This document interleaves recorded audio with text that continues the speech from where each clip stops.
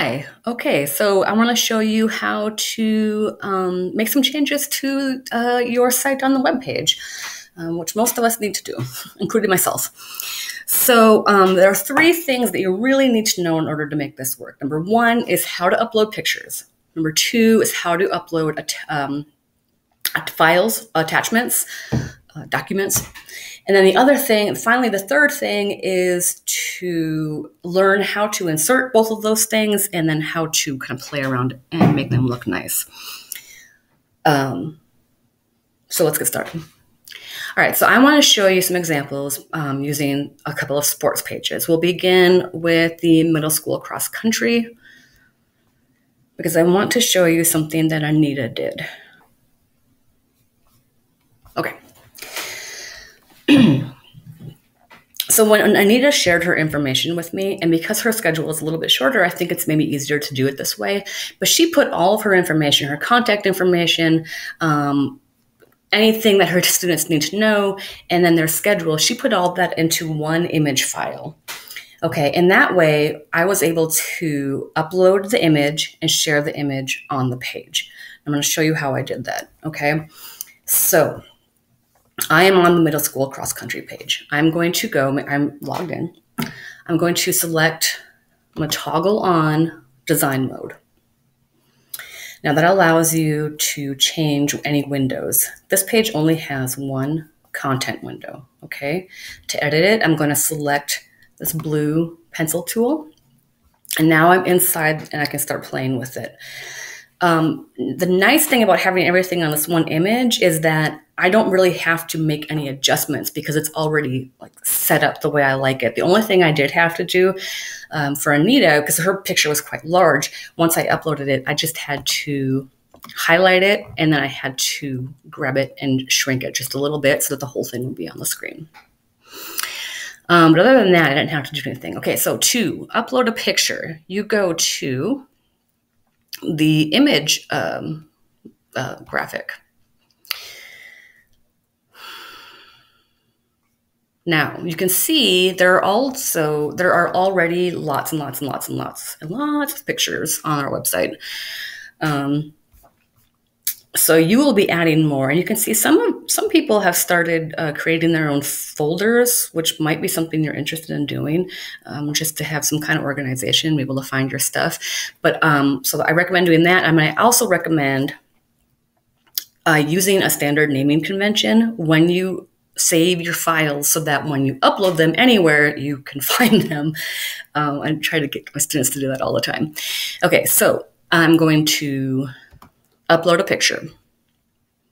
And then I'm going to select a picture. This is just like anything else we've done. I currently am in middle school cheer, so I need to go into my pictures. Now see how I labeled this as the sport, what it is, and the year. Middle school cross country, schedule, year. And I would open it. Now it's already in here, so I'm just going to go ahead and select overwrite if file exists. And then I need to select upload. Okay, so now it's in this library. But so we have to find it. Now this is where it makes sense why I say to name it a certain way, because if you have something like this, you have to remember what it is. It's just easier this way. Okay, so let's go to the next page, and we'll go into the M's. Middle school. I'm going to open this up a little bit just so I can see the entire name. But I remember I'm in middle school cross country schedule 21. That's what I want. Perfect. Now, you have to do one more thing before you can insert it, okay? Go to properties. Inside the property, this metadata field, alt text, will be blank. What that is, I think, alternative text, so that people who are visually impaired, as they're scrolling through the site, if they were to scroll over your image, it would tell them what it is that's on screen. So I wrote middle school cross country, I think information. Yeah. Just put that there. And then I select insert. Okay, so now it's going, I'm going to show you again how I did the resizing. So I added the original file, which if you were to publish the way it is, and you can see if you get out of design mode, you can see it's just a little too big, so it gets cut off. So I'm going to toggle on design mode.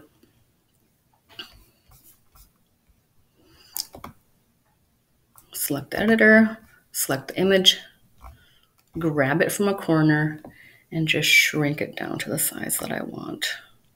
That's a little bit stretched out. Or compressed. All right, that's what I like.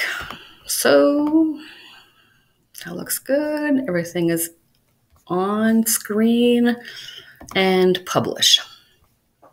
Toggle off of design mode so I can see what it looks like, and the information is here.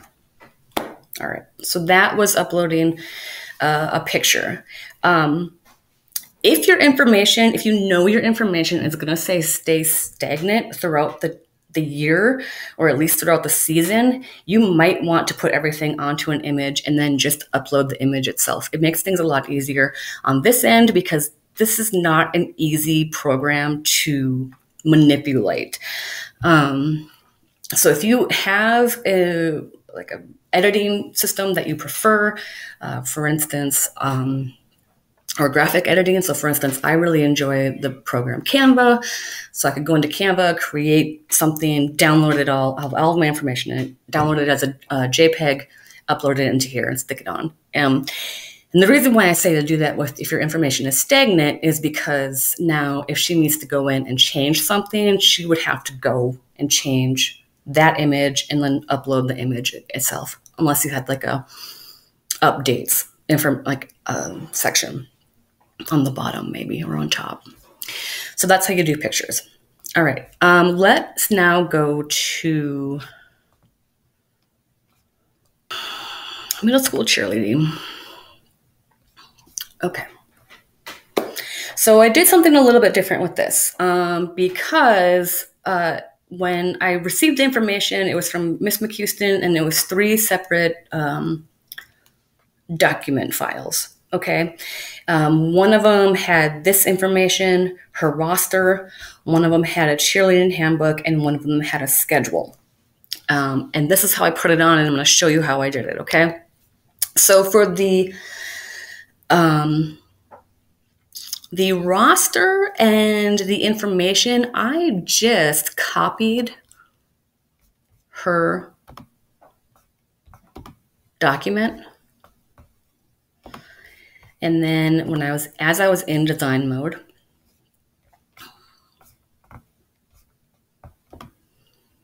and you can see your content page, I just pasted it in.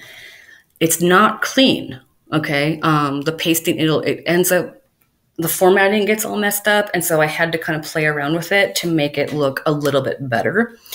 So this isn't the most ideal way to move information over, but it can be done. So just copy, paste it in. Now for the handbook and the team schedule, I didn't think I would paste that in just because they are a little bit longer, and I feel like that's something that your user can just click on and then get to that information. So to do that, I had to upload documents.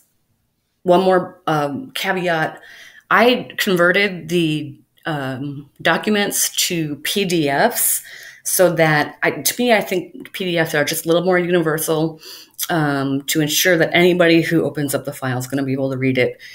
I put it in PDFs. So if you don't know how to save your documents as PDF, let me know and I can show you. But I went ahead and put these in as PDF. Okay, so how I did this was, it's basically just like how you would ever link and attach anything, right? So I wrote out my text. So it's in here, and see, you can play around in here. It's just not easy. But I typed in my text. I highlight it. I go to the document manager. I would upload it the same way that I uploaded the picture. I've already uploaded it. And again, I used that naming convention, middle school cheer handbook date. I select it. Now, the link text is the text that I typed in. If I hadn't typed anything, it was going to ask me what my link text is. And that's where I could write middle school cheerleading handbook if I wanted to. The tooltip is kind of like the alternative alt text tool or field in your pictures. You have to add something or it won't let you save it. So for the tooltip, I can just put middle school cheerleading handbook and then insert. And so now when somebody is in the page, they can click on that and open in a separate window the handbook. Of course, I've already done that, so I'm going to go ahead and delete it. That's how you add documents. So now we've added, before I do anything, I'm just going to go ahead and push publish, toggle off design, make sure I like the way it looks. Now, Veronica might want to come in here and add some pictures and things like that. That's, stuff you can do. So yeah, I've showed you how to upload pictures. I've showed you how to upload a document, and I've showed you how to somewhat manipulate your page contents. Yeah, if you have questions, let me know.